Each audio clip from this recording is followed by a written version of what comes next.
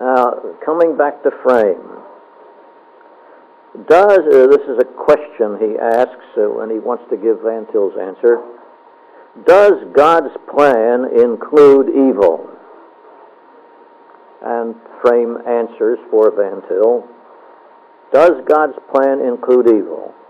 Yes and no.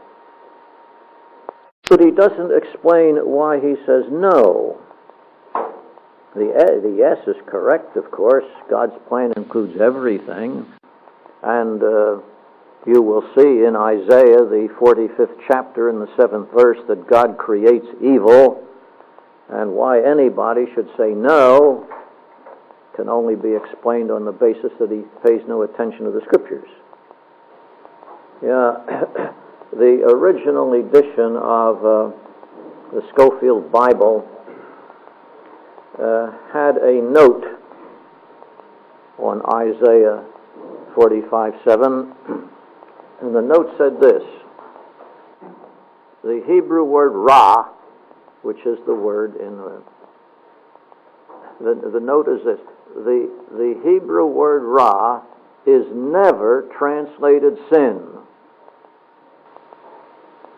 He was referring, of course, to the King James Version. The Hebrew word ra is never translated sin.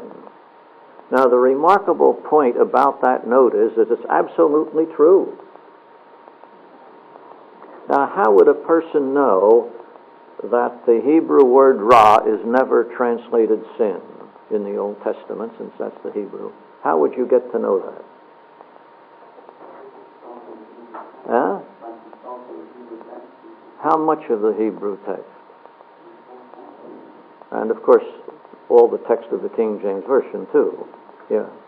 So you couldn't make that statement unless you had examined every case, wouldn't you?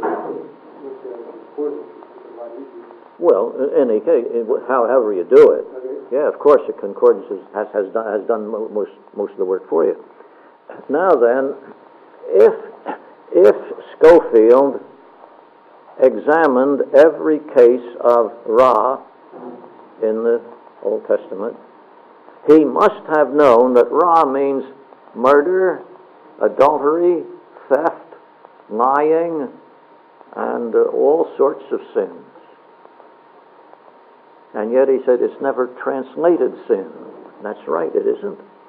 But it refers to murder, adultery, theft, false witness, covetousness, all sins. I am making the linguistic assertion that the word ra refers to all sorts of sins. And as for some suggestion that you make, if you will continue with the verses in Isaiah, you will find that the following verse refers to peace. And if you look at it in the context, it isn't peace between, say, Israel and Syria or something like that. It's peace with God. And so if evil and peace are contrasted, and if peace means spiritual peace with God, then ra means sin. But Scofield didn't want to say that.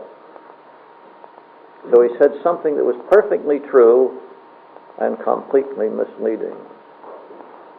Another example of Van Til's rejection of systematic theology. The image of God in man is both lost and retained. To quote, the image is lost in some sense and also remains in some sense. Incidentally, this is a verbatim quotation. I'm not making this, I'm not summarizing it all. These are Frame's own words, including the little parenthesis in some sense. The image is lost in some sense and also remains in some sense. Since the precise senses, and this is still Frame's wording, since the precise senses are not specified, we are left with a paradoxical formulation. Let me read that over again. The image, that is the image of God. And really you shouldn't talk about the image of God in man. The Scripture says man is the image of God. The image of God isn't something that happens to be in man with a lot of other things. Man himself is the image of God. I'll read this. The image is lost in some sense and also remains in some sense.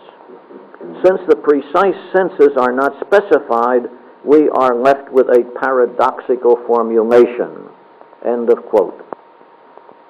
And furthermore, not only is there no paradox, contrary to what Frame says, but the senses are specified. He says they're not. Well, the Scriptures specify the senses in which the image, I wouldn't say the image is lost. And most of the Reformed theologians do not say the image is lost. They say it's deformed and point out very clearly that it's not lost.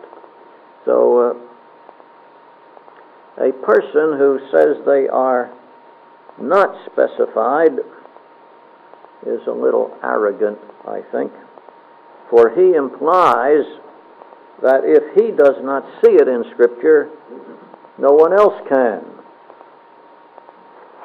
And some very humble people are terribly arrogant.